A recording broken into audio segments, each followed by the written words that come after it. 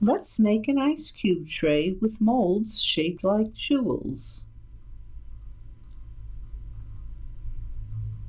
With the polyline, sketch the jewel outline.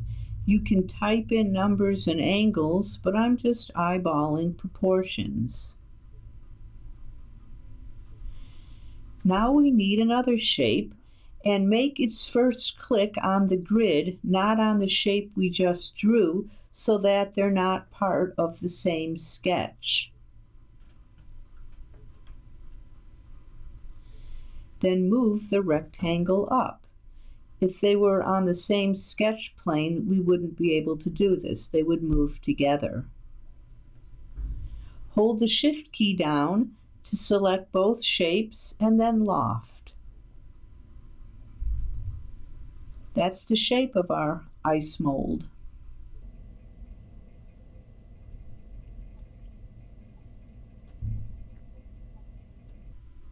Now shell it out. Overtype the default number in the text field to make the shell a bit thicker.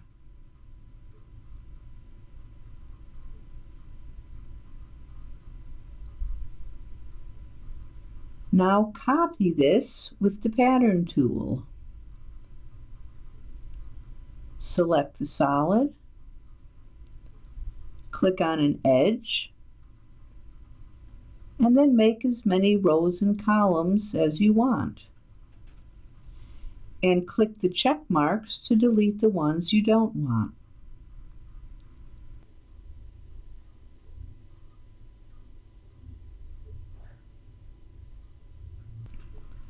Group them all together to make them easier to move.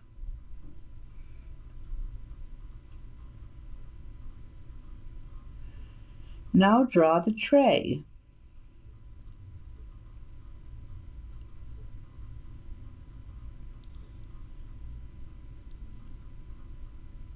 Pull it up a bit, but not the whole height of the molds. That way the molds will protrude below the tray, and then you don't use as much plastic when 3D printing it. Set it on orthographic to make aligning the tray with the top of the molds easier.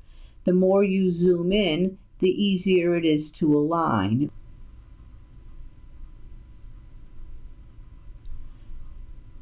Now move all the molds onto the tray.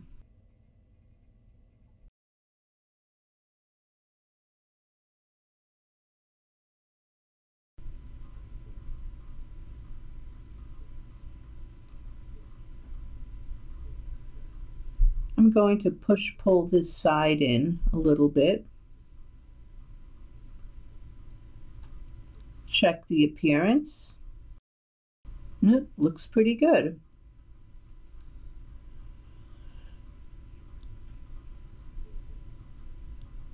Now use Split Solid to split the molds from the tray.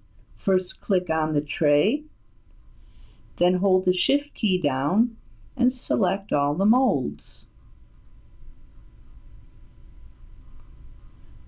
And click off it to finish the operation. Hold Shift key down again, select them all, and move them down. And you're left with the molds in the tray. Now we're not quite done. To make this 3D printable, we have to weld each mold to the tray with combine merge. And you can only do 2 at a time, so click on the tray, click on a mold, and then click on the sketch plane, and do that for each one.